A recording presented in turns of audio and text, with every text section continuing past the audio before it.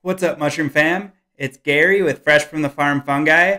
I'm in my studio in Sedalia, and today is an exciting day. I'm going to cover how to measure the size of a spore using a microscope with the camera and the software for a computer. So this is a really accurate way to measure the size of spores. Normally you can use a micrometer with the ocular lens, but that's kind of subjective in my experience, using the pixels on the computer and comparing them against the field of view and using that to decipher the size of the spores is much more accurate. I will go ahead and show you guys how I prepare a wet slide. You can't just stick this on the microscope. You have to transfer those spores onto a slide, and then we'll have a more accurate reading.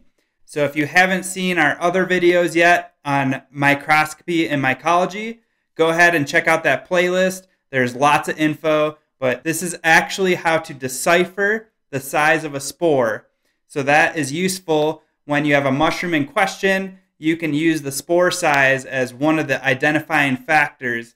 Also, when you're breeding mushrooms or just observing mushrooms from different regions, the size of the spore can vary.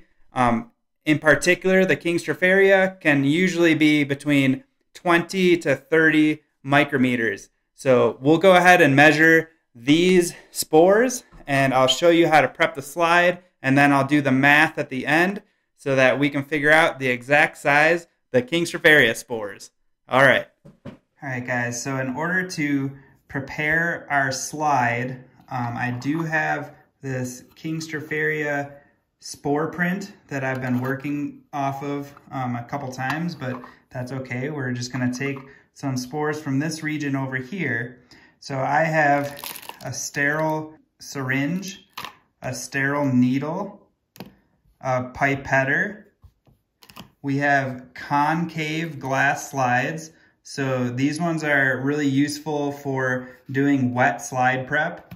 I have some sterile water here and some slide covers.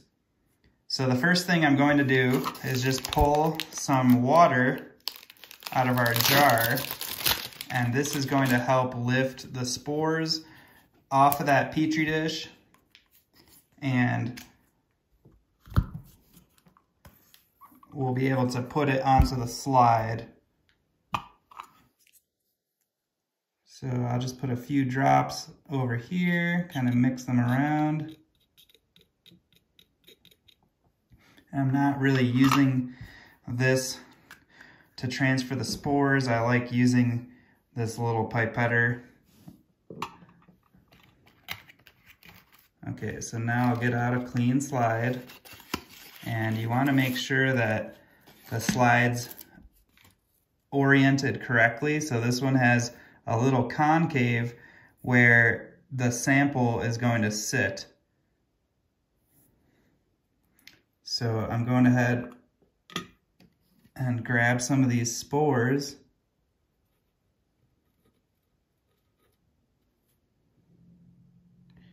And I'll just put them into the middle of that concave. And that should be plenty. And now I'm going to grab some slide covers, or just one slide cover. Let me set this down.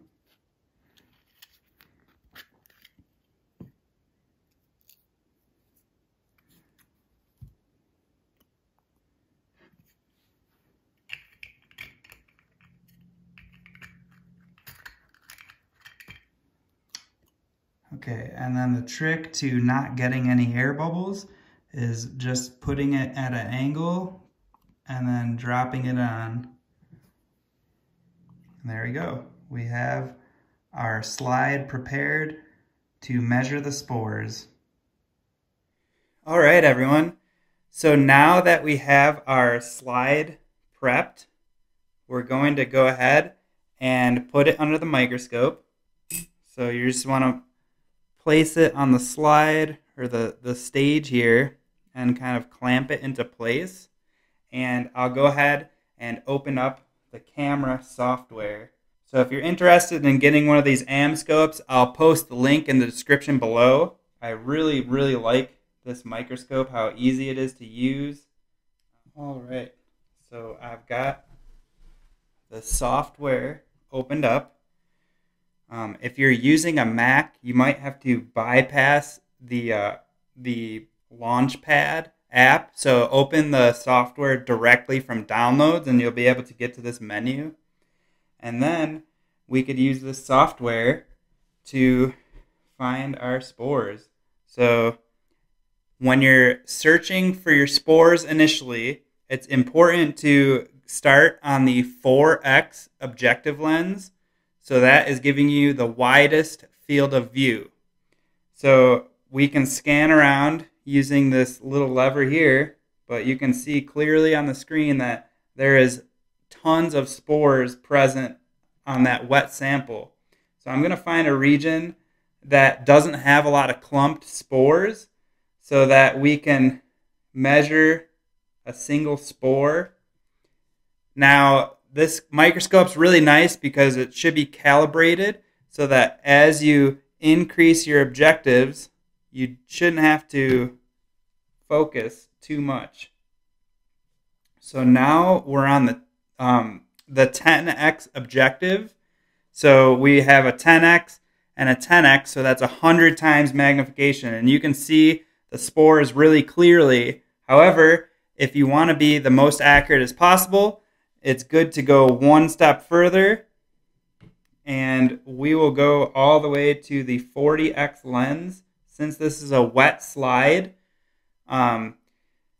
you shouldn't use the oil immersion. The concave feature of that slide is really good, so that 40x, we're going to get a really good reading of the spore size here. So you can see we've got a spore, kind of like oblong shape, but we're going to go ahead and use the software to draw a line of the field of view, and then we're going to draw a line on the spore itself, and then we're going to do the ratio of the pixels from the field of view compared to the pixels of the line of the spore, and then we're going to figure out the size of the spore using the pixels on the camera, which is a really accurate method.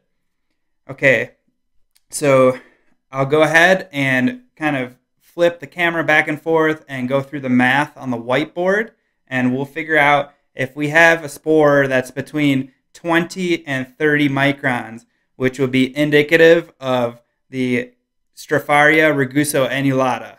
All right, so I'm going to start off just by focusing in at 10x, and I'm just scanning for some spores that are kind of dispersed out, not too many clumped up, so I can take a good measurement. So it seems like a pretty good area.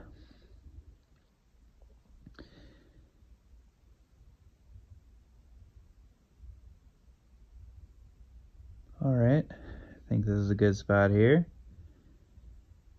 So next, I'm going to try to focus in on 40x. Whoops, that's a 4x.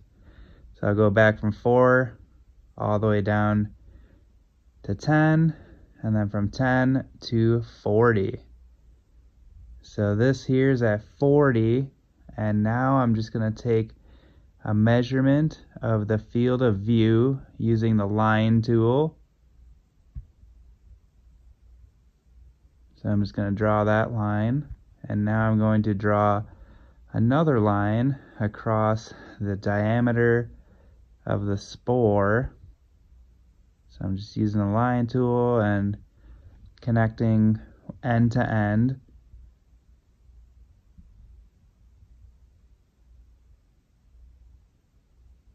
And then after that, I can use the screenshot feature to calculate the pixels of the line. So now I'm just going across the field of view, and I captured a screenshot, and then I'm going to capture a screenshot of the diameter of the spore. So you can see here I got the diameter, Now I am going to pull up the info on my screenshot, and then under the size of the pixels, you can see it's 1298 for the field of view, and then for the size of the spore, it's going to be 76 by 80 pixels. And then we can use that to calculate the size. All right, everyone. So I will walk you through how to find the exact size of the spore. So we used the camera software on the computer to find out the length of the field of view using the line draw feature. And then I used that same line feature to measure the length of the spore. But the spore was kind of positioned weird on that slide. Ideally, you would just take a measurement of a spore that was exactly parallel with the line that you used for the field of view. But I wanted to explain if you had an oblong spore or maybe an Amscope spore that's kind of weirdly shaped, you can still measure that using the Pythagorean theorem. In order to figure out how big the field of view is, you can use this formula here. So D equals F over M, and D is the diameter of the field of view. So that is what you're seeing when you observe down the ocular lens. The F is the field of view, so that's going to be the little number on your ocular. And then M is magnification, so that is the number that's going to be on your objective lens. In this case, the F is going to be 10 because it's a 10x ocular lens. And then M is going to be 40 because this is under the 40x objective lens. So once again, the diameter of the field of view is F over M, and we are going to be using a 10x ocular and a 40x objective lens. So I hope that makes sense. I kind of went through the math already. So if we follow this formula here, you're going to get 10 over 40, which that equals 0.25, and that's in millimeters. So the 10x over the 40x gives you a 0.25 millimeter field of view. So now we can use ratios to convert the pixels on the computer, which we're using to measure, into millimeters. The pixel of the line that I took on the software was 1298 pixels from one end to the other for the field of view. And then the pixel from the spore, which it was just a screenshot of that line, was 76 by 80. So we're going to have to do a little math to get the hypotenuse of that square that we took. So this is, imagine the spore being right there. So that line across, we're trying to figure out the length of that line so we can use a ratio to figure out the size of the spore. Okay, so 76 by 80, we're going to use the Pythagorean theorem to figure out the hypotenuse. So that's going to be 76 squared plus 80 squared, and then you take the square root of that. So that gives us 110. So now we know that this line here was 110 pixels. The whole field of view was 1298 pixels. So now we can figure out our ratio to get the final size of the spore. So we're going to do 1298 over 0.25 millimeters. So this is 1298 pixels is going to equal 0.25 millimeters because we already figured out the field of view. And then it's going to be 110 pixels is how many millimeters? So we'll do a little math here. It's going to be 1298x equals 27.5. And then we're going to take 27.5 divide that by 1298, and you get 0.021 millimeters. So we can convert that over to micrometers, and we get 21 micrometers. So that does verify that these are Kingstropharia.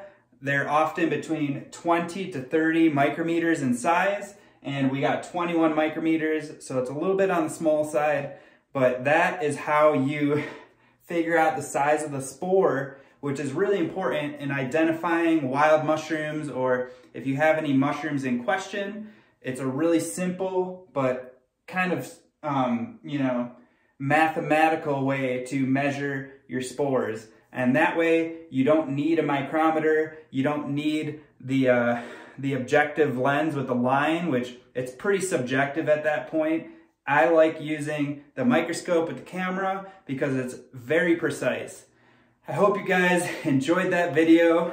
Please give us a thumbs up. Subscribe if you're looking forward to more mycology videos like these. Check out our playlist, Microscopy and Mycology. There's going to be a lot of microscope videos moving forward. I'm super stoked that I finally got my hands on a microscope and I can film these videos. So give us a thumbs up. If you have any questions, put some questions in the comment section below. I know it's a little bit of, complex math, but it's just algebra, and we're just using ratios to figure out the size of a spore based on the pixels of a computer. All right, until next time, much love.